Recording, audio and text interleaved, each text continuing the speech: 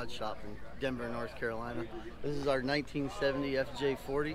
This truck's been on the California Trail, the Oregon Trail, the Mormon Trail. We've also done the Transamerica Trail and the Continental Divide from Canada all the way down to Antelope Wells, New Mexico, and up to SEMA. So that's one of the things that we've done with this truck. It's been a corporate marketing program for SEMA for the last 4 years. And so through that, we kind of learned what we needed and what we didn't need in a truck. The first year we took everything, including the kitchen sink, and this year we narrowed it down to everything we needed in 4 ammo cans. So, you know, that's where we're at. So what we decided, we wanted a truck that was unique, a little different. I've always had an aficionado for the FJ40s. In fact, I wanted one when I was in high school. My dad said it was a stupid truck because you couldn't haul anything in it, so I ended up with a Toyota two-wheel drive pickup truck to haul fence posts. But when we first built this truck, we wanted it to articulate very well because you never know on an expedition where you're going to end up.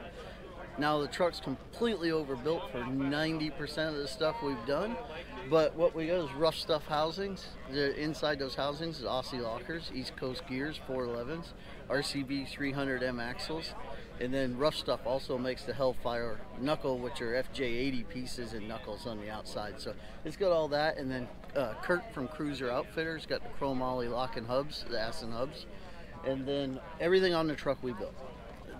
It's 3-link front and a 4-link rear with FabTech, custom FabTech coilover canister shocks that packed racing. They valved them, did all that stuff for us.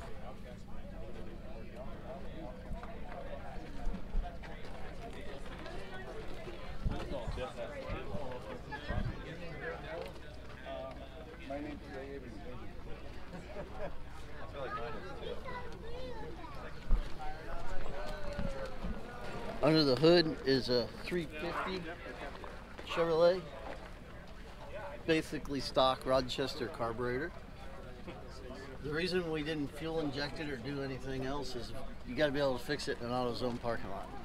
You're not going to find an ECU in the middle of Wyoming. So it's a real simple truck, and that was the whole deal, is we designed it to fix it anywhere if it broke, and fortunately we've really never had to fix it, so we haven't had to test out that theory. Then we run the Turo 37-inch Trailblade Boss tires. Real good partners of ours on the Ultra, the 10-inch beadlocks. Inside's all, we gutted everything on the inside. AP pedal system, AP master cylinders. We made our own gas pedals. The dashboard is all made in-house. There's no fuses in this truck.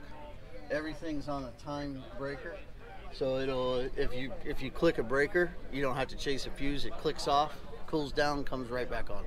Really easy. And then there's a hot wire that you can go around it if you have a problem. We've never had a problem. But all this basically radiator, fan, start, ignition, all your overhead lights,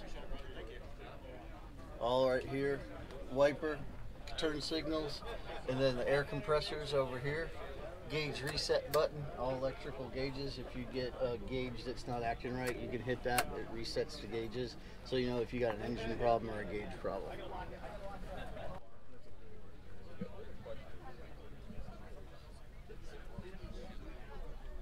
We did all the cages done in-house. We had to maximize basically every square inch of this thing, so we live in it 30 days at a time. The shortest trip this truck's ever been on has been about 5,600 miles.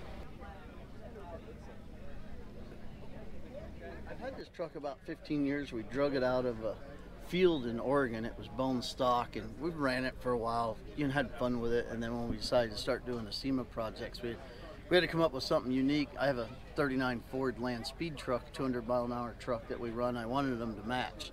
So what we did is we blast the body, wipe it all down with vinegar, use hydrogen peroxide, salt, sea salt, and a water solution, and gently spray it on there, and then use a shower head that we built to simulate rain.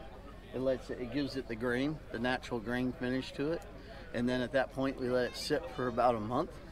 And then we Scotch-Brite it with gray Scotch-Brite, real gentle with water, and once we get the finish we like, we'll matte clear it and call it a day.